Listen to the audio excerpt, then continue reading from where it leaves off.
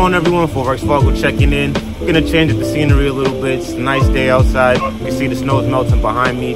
Happy Friday. Today is actually February 26, 2021. I'm just gonna do the webinar recap a little bit differently, right? So pretty much, if you guys were watching, if you had previously watched the webinar, we had spoken about the fact that we were going to probably see some DXY, weakness, and then from that weakness level, we can see the price literally reached down to our 89.750 level, which you can see over here, right? Then from that level, as you can see, it was retested on the higher time frames, the daily and the 4-hour. And then from there, we can see that we had a huge push from 89.750 all the way back up to about 950 or so, right?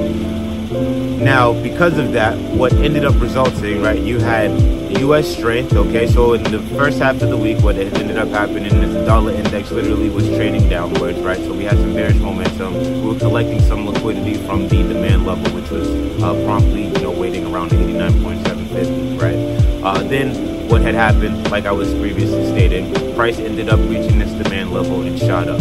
So because that happened, following pairs, AU, GU, NU, right? I'll give you an example. So AU literally boomed from, I think, 77 cents all the way back up to like 79 cents. From 79 cents, we hit some higher time frame resistance levels, and then price crashed all the way back down to 77 cents. So that's about a 200 pip weekly candle, just on AU itself. On GU, I believe we reached all the way to the highs of 142,500 or so, right? From 142,500 on the weekly and monthly time frames, you can see that these are levels being held up from 2018, right? So, from those levels, price literally had the push up with the bullish momentum and the bearish momentum on the dollar index. However, when we got to the 89.750 on the dollar index, when we got to the 142,500 on GU, you can see that that's when you started seeing these reversals. And these reversals were quite huge for a few reasons. One, it is a weekly candle, it is Friday, and this is probably, I believe, the monthly candle closing. So we got three factors as to why today was extremely volatile, and also why I didn't necessarily trade this weekend, while I was just trying to get the right mindset, right?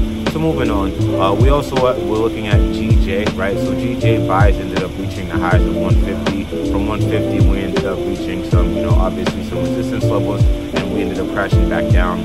Maybe not crashing back down, but we ended up the retracement and bearish momentum back to the downside of, I believe, 39,750 or so.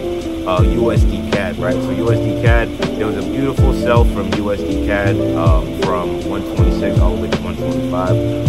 Once price got to 125 respectively, if you look on the higher time frames, that's about a triple bottom, a double bottom, however you want to look at it, on all time frames, right? So from there, once again, liquidity was being collected, and then you get all these orders, price loads up with follow along with price action, and then you got these beautiful bullish momentum, and then price literally once again moved from 125 to 127, right? So this is the Forex Fargo weekly webinar, the recap. I will see you guys next week. Like, comment, share, subscribe, and stay tuned for next week. All right, welcome back, everyone, for the more traditional view on the computer screen. So we'll just take a few minutes just to go ahead and in more depth real quick. So looking at February 21st, go ahead and press the replay button. If you watched the webinar from last week, if you have not, go ahead, the link will be in the description. But pretty much we can see that we were going to be expecting some resistance from this level, right? However, we also expected to see some type of bullish momentum from this level. So pretty much a few factors: the fact that it was weekly ending candle, monthly ending candle, and then the fact that it was a Friday. All three of those factors happened to lead to huge bullish and bearish momentum. So there was just big fuck you candles throughout all of them. But if you happen to catch some pips this week, just you, I actually just sat back and watched the market all week, and it was extremely hard to do. But follow along the analysis. I told myself I wanted to make the trade, and that is what I did. So moving on to EU, right? So since the dollar index, happened to crash all of that, go ahead and replay button on this. We'll look for February 21st. Look around here, right? So when we press the play button, we'll notice, as everyone knows at this point, right? Dollar index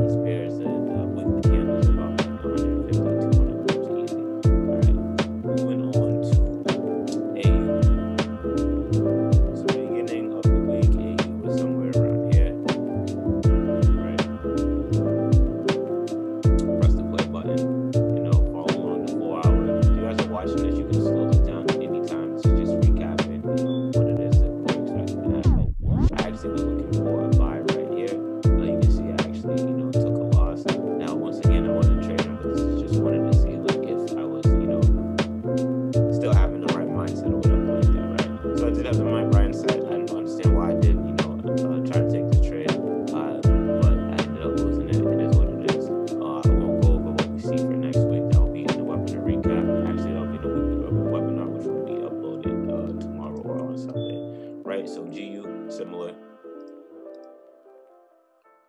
I believe I spoke about GU being somewhere around, I think it was somewhere over here, right? No, before that. Excuse me. 21st.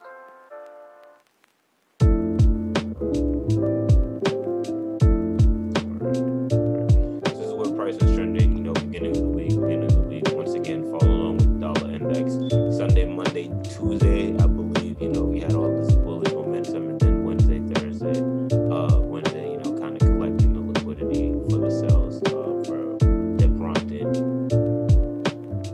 Thursday into Friday. And what you see right here, just reflective, is, you know, if we go ahead and use the measuring tool on GU alone, you know, that's like a 350 candle, right? So on the weekly time frame, excuse me, that's what the monthly time frame looks like. But on a weekly time frame, you know, that's one weekly candle, right? So similar on GJ, right? GJ, you know, huge momentum on all these pairs, you know, just going ahead and following along and seeing what happened when price kind of broke out from you know, beginning of the week. If you don't have this tool, just take advantage and follow along with these if you can. Once again, I'm just starting these at the beginning of, you know, beginning of last week, which was the 21st, right? So beginning of last week, last Sunday, you know, when price opened, price was flirting at these yearly highs, 2019 levels, 148, we'll call it, right? We broke up. We have 1, 2, 3, 4. We have 4 candles down, you know, 5 up. 1, 2, 3, 4, like 3 or 4 to 5 down, and then like 3 back up, and then a retest going, you know, the support level, which is good, right? So from this support level all the way up here, we saw our highs, which was around like 150. I had spoken about that, you know, once again, not trading. I am looking at, you know, bears for next week and everything that we will be looking at, right? So last week, I actually do remember this. So the 21st, I put that I would be looking for a buy position, but only when price, you know, got to that level. Price got to this level over here. So this actually would have been a trade that I won. And this actually would have been another trade that I won, right? So taking a loss on AU is really nothing. Taking a loss on AU is nothing when, you know, you're